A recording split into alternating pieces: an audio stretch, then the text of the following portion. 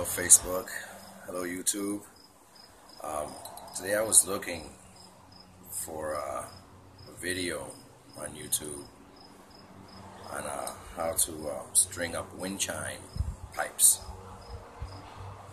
and I couldn't find any, so I'm making one myself, and I'll show you here if you want to see.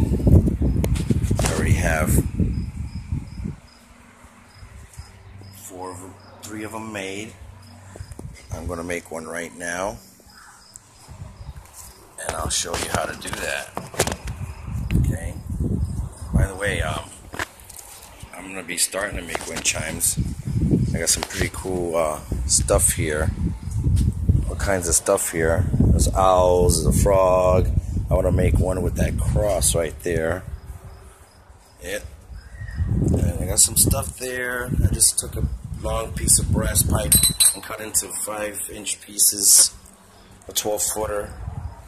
I'm gonna make a Japanese wind chime. That's gonna be cool. That's gonna take bigger pipes. That's gonna be cool. Can't wait to start that project. But I'm gonna start on this one, and I'm just gonna show you how to string wind chime pipes. And that'll be my very first video on stringing wind chime pipes. Don't mind me, I'm a little under the weather today. It was raining yesterday, but yo estoy bien. I'm okay. If you can see here, my cut piece of copper, I drilled 2 little holes, both back and front. And what you do is take this string right here. And by the way, you can buy this stuff really cheap. I mean, I got this one at Walmart for $1. Look at that string for $1, and a bunch of other stuff over here for, you know, for my owls. For my owls right there. My daughter loves owls, so I wanted to make some owls. And look, I got little owls to hang individually, you know, below the pipes for just $2. If you can see that, $2. But this video is not about that right now. It's about stringing wind chime pipes, and that's what I'm going to do. So you take the pipe and you put it in through what I want, just the 2 little bottom holes. I need my glasses, but I can do this. I can do this, man.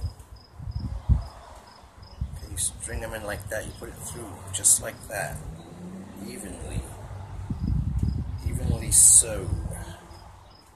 Okay, and then you take the 2 ends and you put it in through the other holes.